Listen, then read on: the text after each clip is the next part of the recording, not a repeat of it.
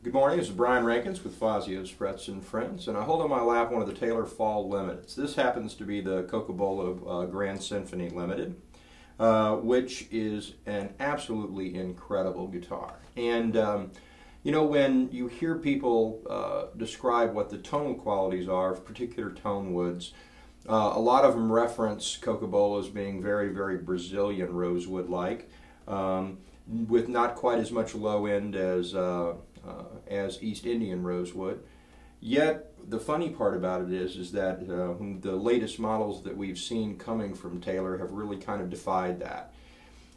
This has a lot of low-end response, and much more than some of the 816s that we've seen. So basically that same kind of guitar, same size guitar, but in an East Indian rosewood.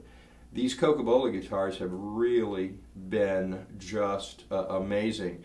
Been a great head turner, because it is a beautiful guitar, and Cocobolo is one of those rarities that we don't always see a ton of.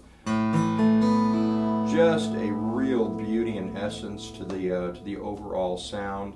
Really balanced, but with that powerful low end that we don't always see in East Indian. So don't always take what you read as gospel, because this is wood.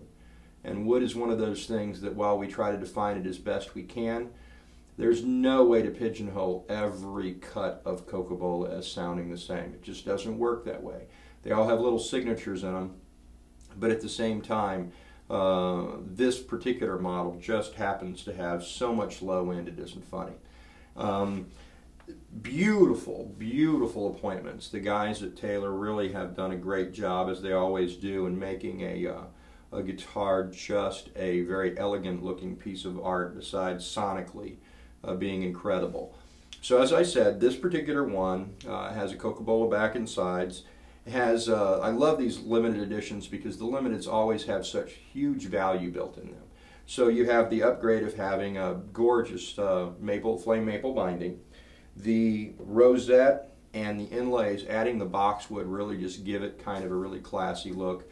They've upgraded to the Goto 510 tuners, which are my favorite, and they've also done a Cocobolo backstrap too. So this is just one of those really remarkable guitars that is beautiful to look at and even more beautiful to play. So if you're in the area, swing by Fazio's Frets and Friends.